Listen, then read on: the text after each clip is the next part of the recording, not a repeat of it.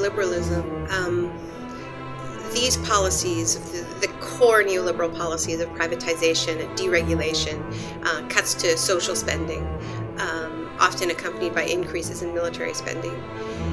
These policies were first imposed under dictatorship. The first laboratories of neoliberalism had nothing whatsoever to do with democracy.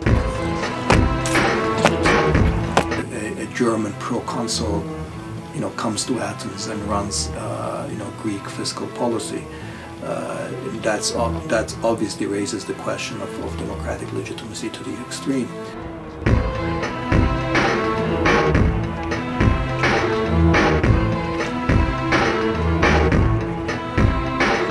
Se obliga a los ciudadanos a pagar la deuda de los bancos.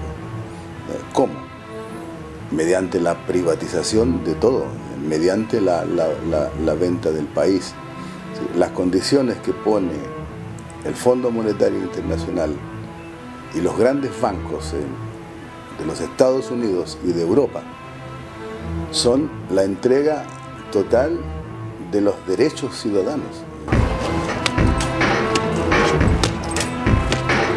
So you have a lot of examples where services have been privatized, prices have gone through the roof, they haven't been well provided, and they've had to go back and either regulate them or renationalize them. In England, for example, they privatized their trains, proved to be a disaster.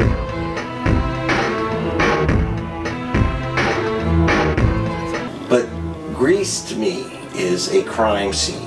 It is a victim of a crime. To the government, I say, stop, you're destroying your society in subjecting yourself to the dictates of the international banks and the Troika. You're inflicting a historic catastrophe on your society.